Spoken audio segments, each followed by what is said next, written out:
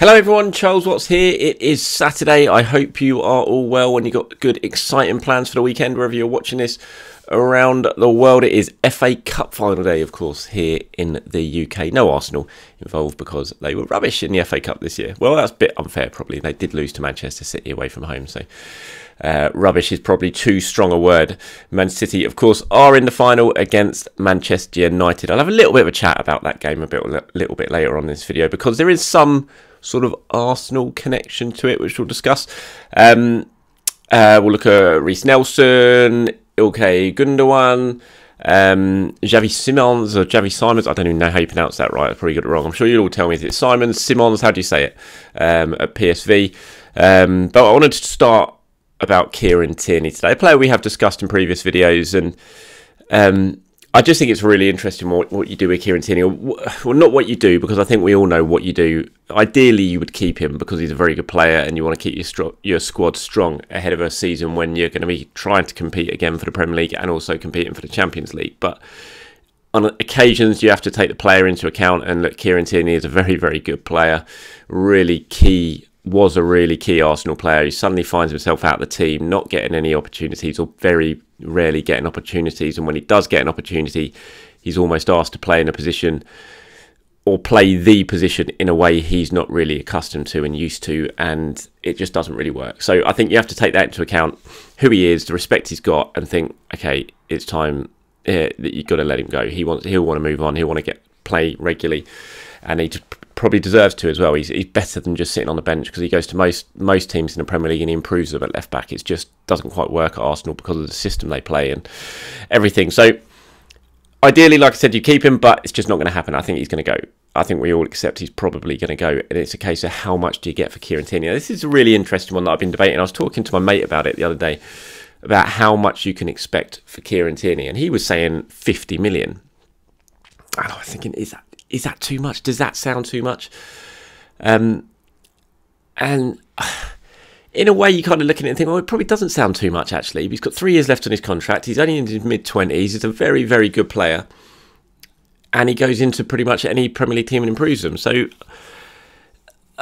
is 50 million too much? I just don't know what sort of price you're looking for Tierney. Does his situation being taken into account, the fact he's not a regular first-team player now, does that lessen his value a little bit? Do you look at maybe sort of more 35 to 40 million for Kieran Tierney? You know, what price do you think is a good price for Kieran Tierney? I think it's a really interesting debate. You know, what would you be disappointed with? I'd certainly be disappointed if Arsenal didn't get their money back on Kieran Tierney, put it that way. I think they paid about 25 million. They need to get more than that. And this is going to be another sort of benchmark really for the summer and how Edu is going to be judged in terms of selling players, because I think, you know, he's done very, very well in bringing players in. Him and Mikel have built a squad really, really well, but when it comes to selling players, Arsenal have been, well, awful. There's not really many other words to say it. But they haven't had the easy situation. They've had aging players on big money, on big contracts who they haven't been able to get out. So basically they've had to just bite the bullet, pay some of them to get off and just get out so they can get this rebuild. But they're in a position now where it's very, very different. This summer has to be different. They're in a strong position. They're seen as a very good team now with very good players. If you're going to sell players, you've got to take advantage of that. Be strong in the market and sell very well, because then that money can be reinvested. And Arsenal have got some very sellable players. Tierney right at the very top of that, alongside Fowler and Balogun, you would say, this summer. And so it's going to be really key for Edu in terms of how he's viewed by the fan base. Probably how he's viewed by the owners as well, because the owners will be watching on. You know, they've had to pay loads of players to leave recently. They want to start seeing decent transfer fee come in for their good players. And in Tierney, that is very much a player. You've got Newcastle interested. Aston Villa reports are saying they are very, very interested. Now, Unai Emery, of course, was the man who brought Kieran Tierney to Arsenal. And so you've got two very rich clubs basically there. Newcastle, we know all about their wealth, but Aston Villa are very rich as well. They've got very, very rich owners. They're back in Europe this season, so they can have a bit of extra money to play with. And, you know, can you use that to your advantage if you're Arsenal? You would hope so. You know, create a little bit of a bidding war here for a very in-demand player who, like I said, has got a very long-term contract still, is only in his mid-20s, an international player. You know, captain material almost. You've got to get good money for Kieran Tierney this summer. Absolutely essential, whether it be to Newcastle or Aston Villa. So I was thinking more and more about it. And when I was having that discussion with my mate, I was saying about 35 million for Kieran Tierney. But the more he was saying 50 million and being very, very adamant about it, the more I began to think, you know what, he's probably right there. You know, it's going to be interesting. I'm intrigued to see what Arsenal do and how much they get for him, because I do think they're in a position where they can be, you know, they can bargain very, very strongly or negotiate, sorry, very, very strongly with the potential buying clubs. But let me know, how much money should Arsenal sell Kieran Tierney for this summer if they do sell him? Which, of course, although we think it's probably going to happen, it's not a foregone conclusion yet. But if they do, let me know. What would you be disappointed with, and what should Arsenal be looking for Kieran Tierney? Let me know in the comments below. Okay, Reiss Nelson, we're still waiting for this contract to be signed, as I've reported recently in the last couple of weeks. You know, all signs are that this is going to be a done deal with Reiss Nelson and his contract after rejecting a few previous offers. Big breakthrough in talks has happened, and it's, you know, people that I'm speaking to at Arsenal are very now, you know, they think this is going to happen. You know, until it's signed, until it's done, you never know. Something can change. Another club can come in and wave a big contract offer under his nose, and he could decide to go elsewhere. But at the moment, there is a lot of positivity that Reiss Nelson will sign his new contract. We're just waiting for it to be done and announced. And I've said before, I think it's a good deal for Arsenal. I think it would have been a real shame to lose Reiss on a free transfer. I think he's played very well this season. Whenever he's come on, he probably should have had more opportunities to impress, actually, given the way he was playing and the impact he was making when he was coming off the bench.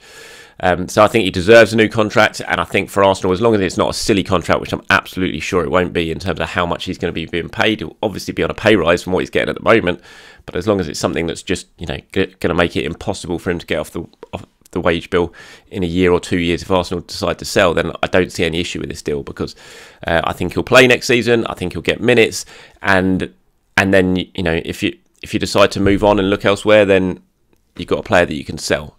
And I'm sure there'll be lots and lots of interest in him. And I just feel like it would have been a shame to lose Reiss on a free transfer, given all the investment the club have put into him, coming through from HLN to now. To lose him on a free, I think it would have been a bit of a blow. So, you know, I'm all for this contract. I think he deserves it. I think his performance has been very good.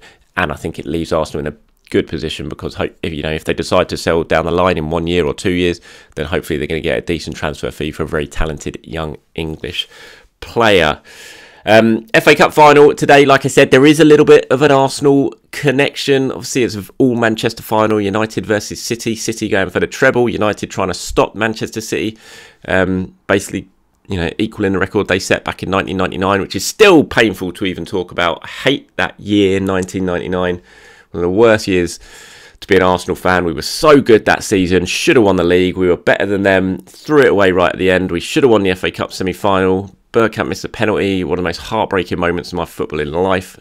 I was at Villa Park at the other end, at the whole end, top tier, watching that, and it was so bad. And then Giggs scoring the goal, the United fans below us in the bone tiers celebrating, having to go back late at night down the M40 with all the Man United fans going back to London in a traffic jam, honking their horns. Oh, God. Anyway, I don't know how I've just suddenly got on to my bad memories of 1999.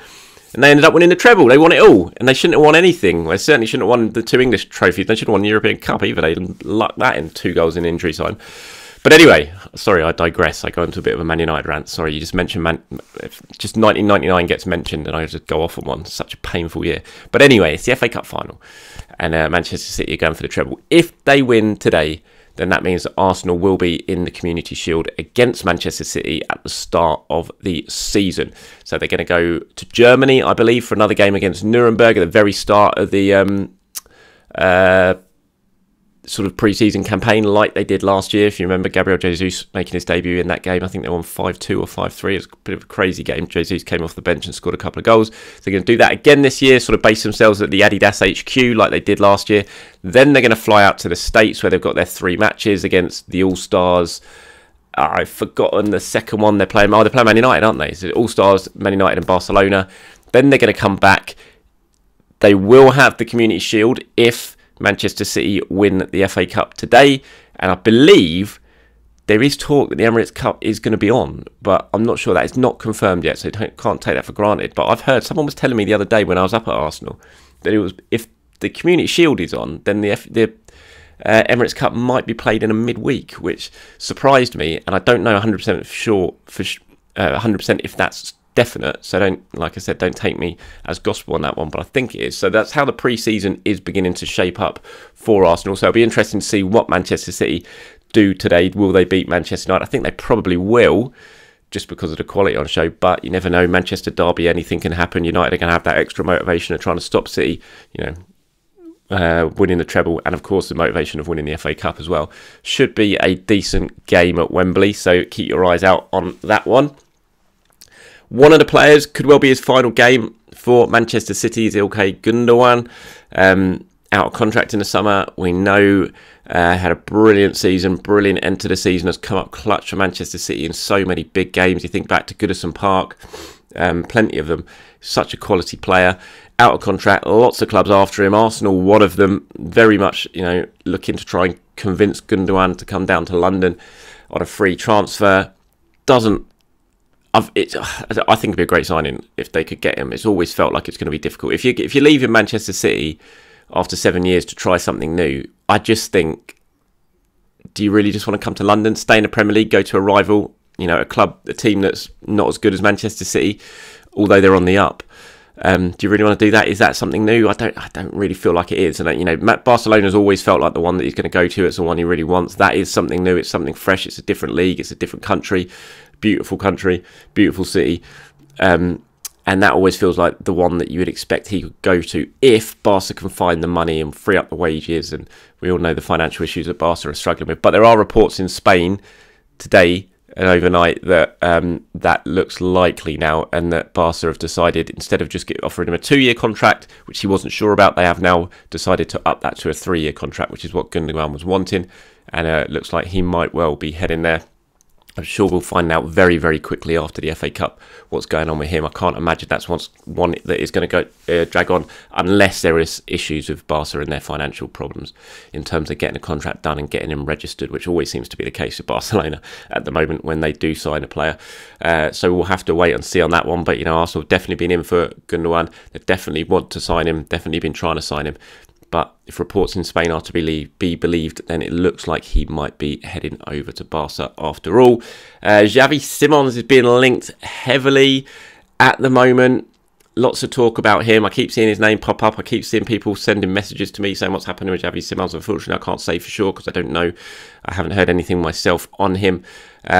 Very talented player. I was really impressed when Arsenal played against him for PSV this season in Europa League group stages. Caused Arsenal plenty of problems in the second leg, especially.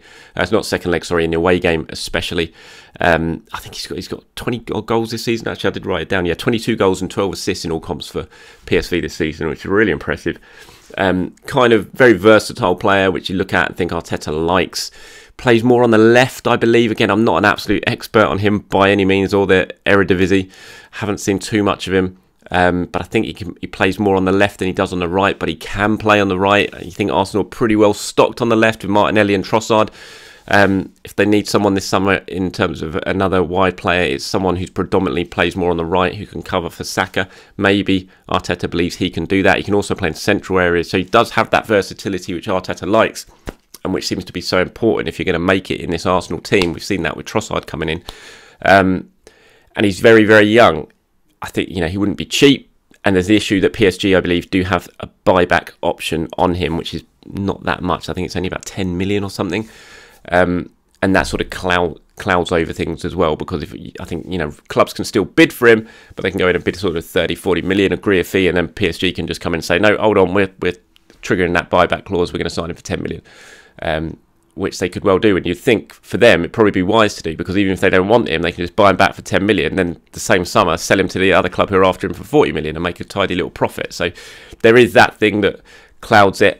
So we'll have to wait and see if there is anything in it. Like I said, it's not something I can confirm at this stage because it's not what I've heard. It's just something that's been talked about, and yeah, we shall wait and see if it happens. All right, that's it from me. Thank you very much for watching. Like I said, enjoy the start of your weekend. Enjoy your Saturday. If you're going to watch the FA Cup final, enjoy it today. And yeah, I'll be back to speak to you very, very soon. See you later.